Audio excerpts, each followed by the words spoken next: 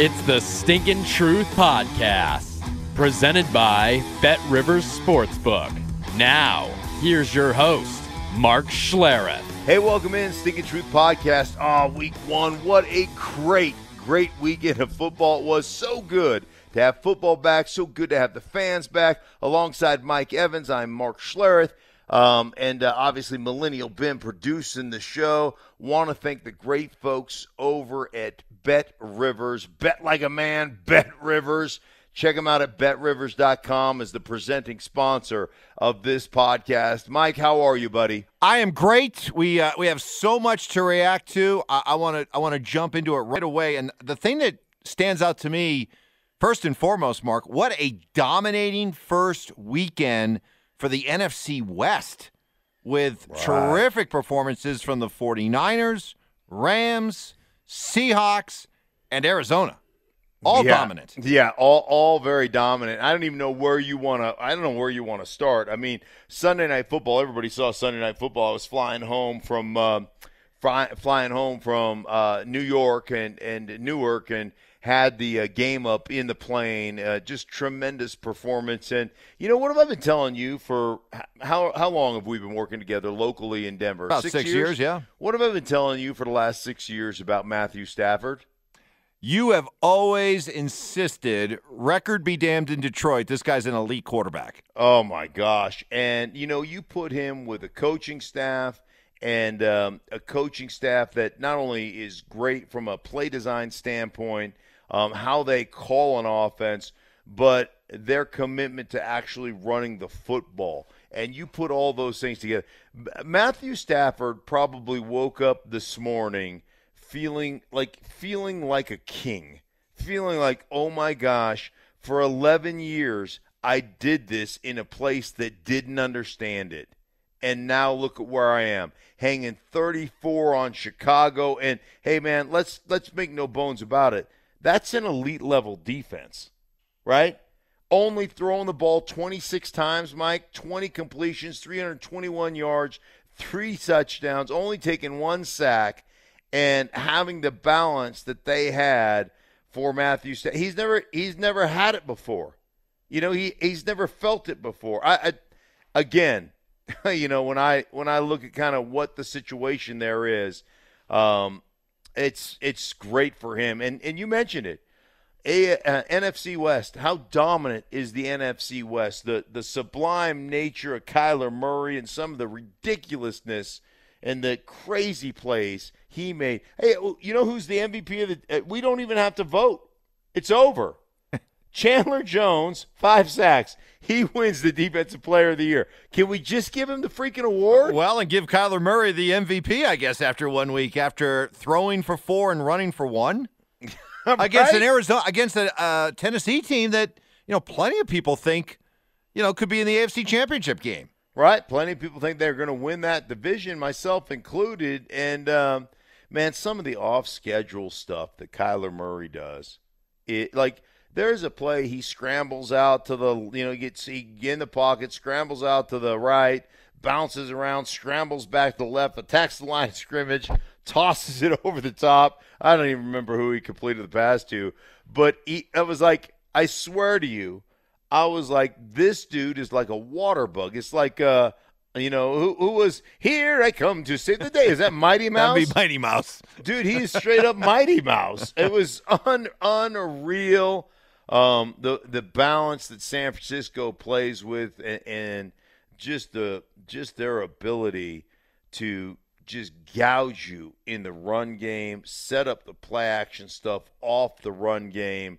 It is really good. And again, you know, we always talk about Russell Wilson. It's hard to believe the guy's never received nary a one MVP vote, but his ability to throw the deep ball accurately and on time is incredible. He had another deep one, I think 70-yarder over the top to Lockett. Yeah, Tyler Lockett. So that whole division, man, that is, I think, bar none, the toughest division in football. Russell Wilson, 18 of 23, 254 yards, 4 touchdowns. Apparently, he's still happy in Seattle. Yeah. Aaron Rodgers, we know, is not happy in Green Bay, and Wow, that performance against New Orleans. Hey, New Orleans are a really good team. You've raved about New Orleans roster for years, but that does not explain what happened yesterday. And is this a case of a guy who just doesn't want to be there so much that it led to that kind of performance? I can't believe. I just refuse to believe that. I mean, Aaron Rodgers is not going to – he's got a ton of pride. He committed to the team. He committed to the players. He committed to the coach. I just think it goes to show you when you're not – like you're committed when you walked in, but you haven't really been committed all year long, and you haven't been a part of any of the off-season training. You really disconnected from football, and you really didn't do the things that I don't believe that you've done in the past. Maybe it's time to get rid of the man bun and get focused on what you're doing. Aaron Rodgers will have a bounce back. Aaron Rodgers, I believe, will be fine. I think what's really lost here, Mike, is we talk about Aaron Rodgers, we talk about the Green Bay Packers, all the offseason issues that they had as a franchise, and all those things are true. What's being lost here is how dominant the performance was by the New Orleans Saints. And Jameis Winston had 5 touchdowns and only had 14 completions, I think. For 158 yards. I think it set an NFL record for fewest yards passing with 5 touchdown passes. Right. But again, it comes down to me. You have truly, in my mind, and I don't know what I call, I think 3 or 4 Saints games last year, 3 Saints games last year. And every time I watched them, I just thought that's an elite level roster. They've got an offensive line, 2 bookend tackles that I would say are as good as it gets. 3 inside guys that can really play. Kamara gets 20 carries. Jones gets 11 carries.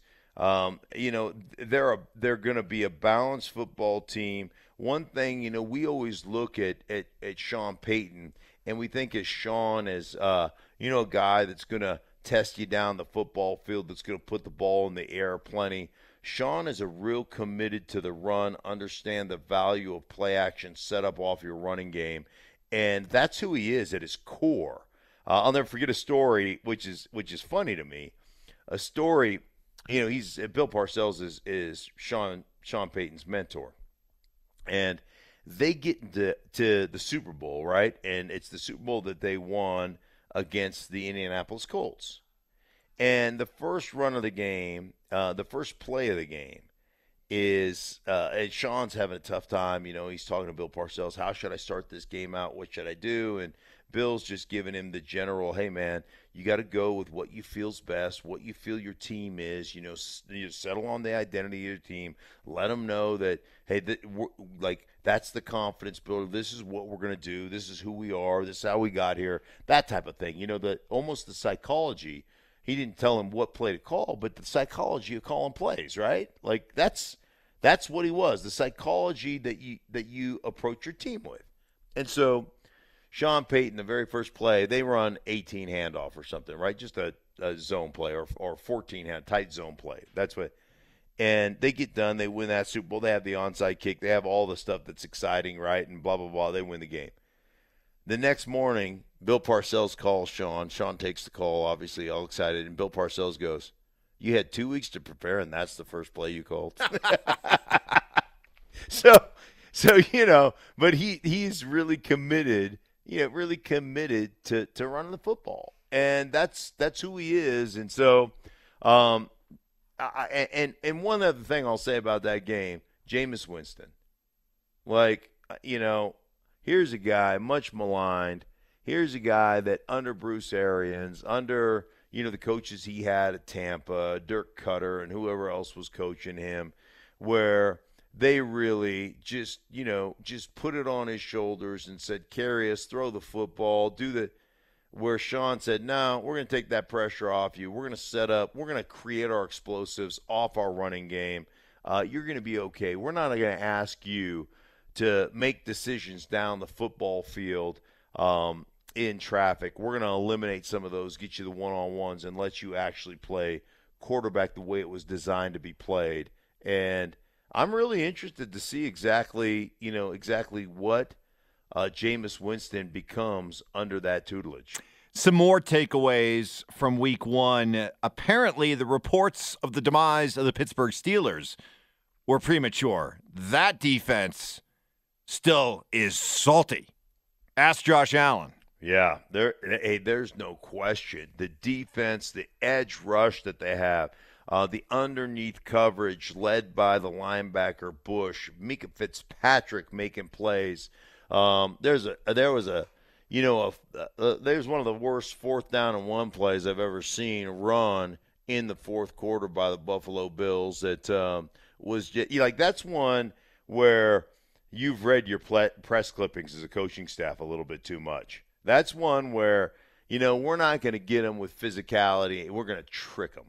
And you know what you didn't do? You didn't trick them. And I just thought that.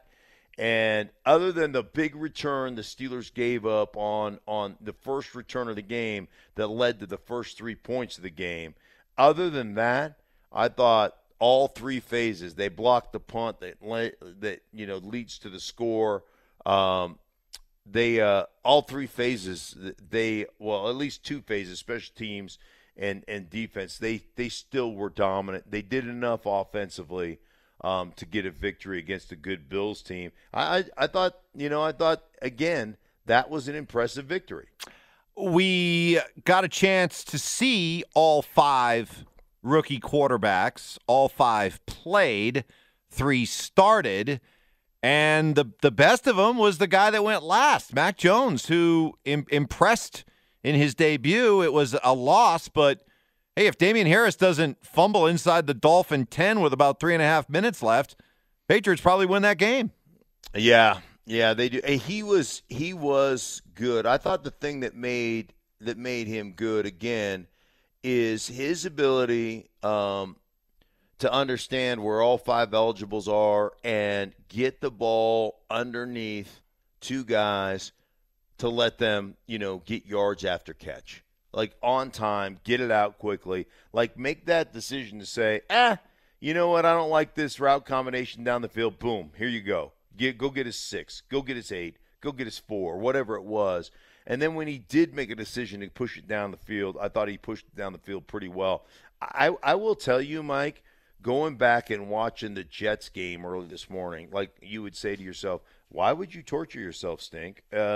It's because it's what I do, right? I mean, I'm that stupid or that much of a junkie. But I really wanted to see Zach Wilson because I saw Zach Wilson early or in the preseason, and I was really impressed with him.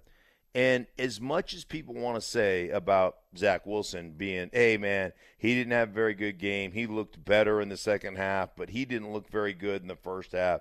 And yada, yada, yada, yada, yada. And 20 of 37, threw a pick.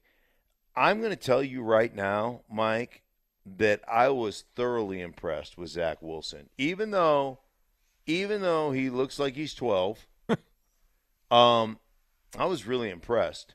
I mean, here he had 0 protection, and they did not. Their plan up front. They did not know how to block that 3-3-5 defense. They didn't know from Carolina where people were coming from. They just it was almost as though they didn't understand. Like they didn't have a great plan to designate who's who.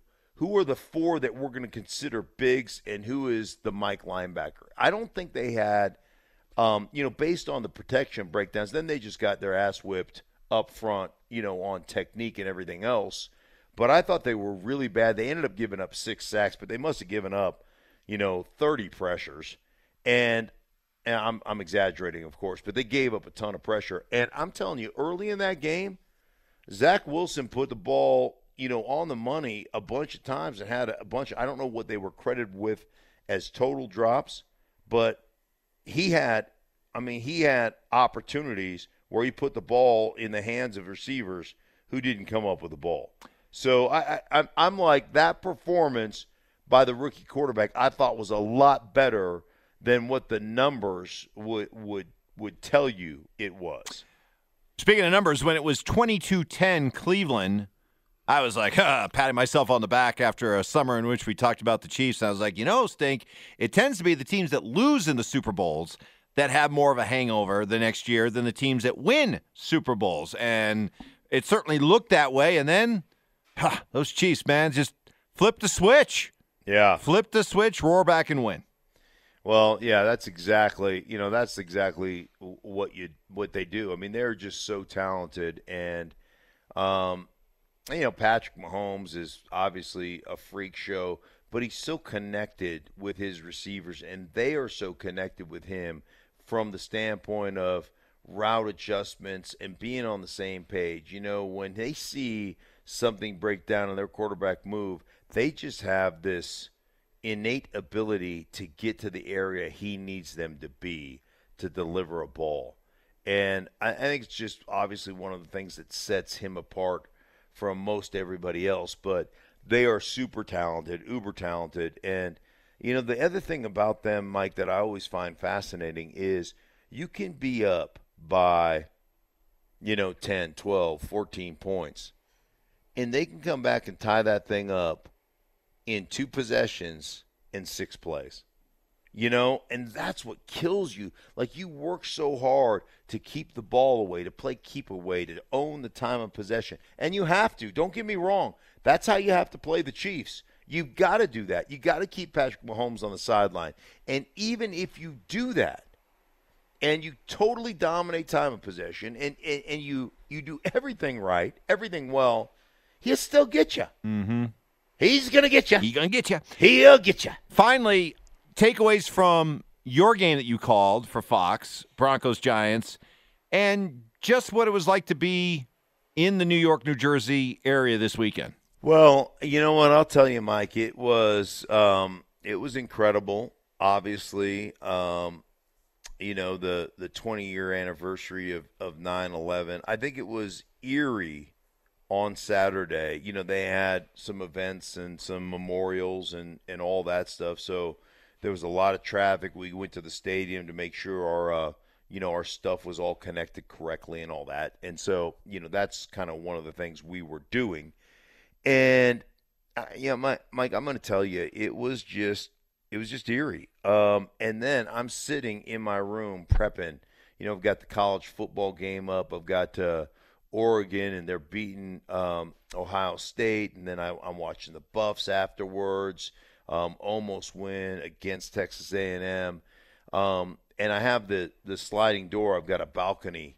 I'm on the 11th floor and just right in Hoboken, New Jersey, hanging out right over the Hudson. And it's a beautiful area, and, you can see the entire city right there across the Hudson from you.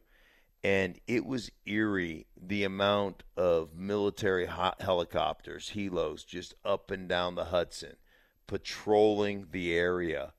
It just kind of gave you chills watching it go down. And then to see the fans back in the stands, Mike, and to see them out tailgating, and to see the sense of community that football brings, was incredible. It was unreal. And I honestly, Mike, I don't know who was more excited, the fans to be back in the stands or the players to have the fans back in the stands. Mm-hmm. I talked to a couple guys pregame walking around the field, guys I know and players that, that I've grown some relationships with, and some coaches. And everybody was like, last year was so hard and it was so weird because the environment in which we played was so freaking sterile. It was so sterile and just so excited. And I think it's probably one of those things, like a lot of things in our lives, that we take for granted. We just take things for granted until they're taken away from us, and then we realize, oh, man, I didn't pay the proper respect to that. And, the hope is, and we've been dealing with this pandemic and the craziness of what has happened with the pandemic, the mental health issues, just the bickering and fighting and just overall anger and, things that have developed over the last year and a half, like the Karen syndrome that has developed and everything else like that. And it was a centering factor for me just to watch, what we went through, to see it all play out again on television, to see all the highlights and how we as a country can be our best when we're faced with tragedy, uncertainty, and how we can stand together as one. That was special. And I have hope that we can be that. But what that takes is remembering, and what that takes is, us embracing that and wanting to make that change. So I would hope that this would be, a catalytic reminder going forward that that's what we need in our society once again. That would be really cool. I don't know that that'll happen, but I hope it does. Well said. Well, week 1 in the books, and it was a fun one. And now we turn our attention to week 2. Let's keep this thing rolling.